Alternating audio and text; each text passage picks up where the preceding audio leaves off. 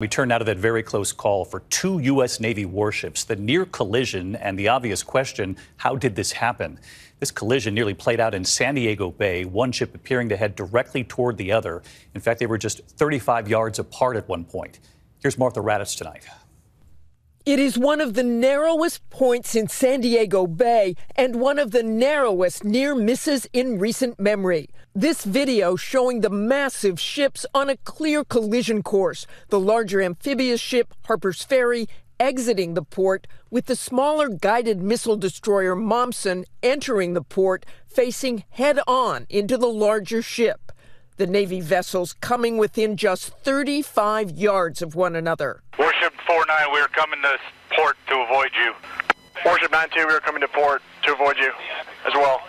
That means both ships had to veer left to avoid a collision.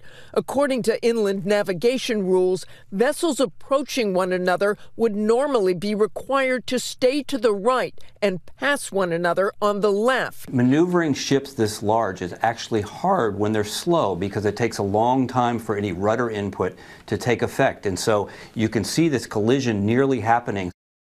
It's really a remarkable image, Martha, and to hear them on the radio saying we're looking to avoid you, both saying that back and forth to each other. Thankfully, no one injured, obviously, and no damage to the ships, but I gather there's going to be a full investigation here. Exactly, David. The Navy says the sailors responded well to the impending collision, but this could have been a disaster. Aside from possible injury or damage to the ships, it could have shut down one of the busiest ports in the country right before Christmas. David? All right, Martha Raddatz with late reporting from Washington as well. Thank you, Martha. Hi, everyone. George Stephanopoulos here. Thanks for checking out the ABC News YouTube channel. If you'd like to get more videos, show highlights, and watch live event coverage, click on the right over here to subscribe to our channel. And don't forget to download the ABC News app for breaking news alerts. Thanks for watching.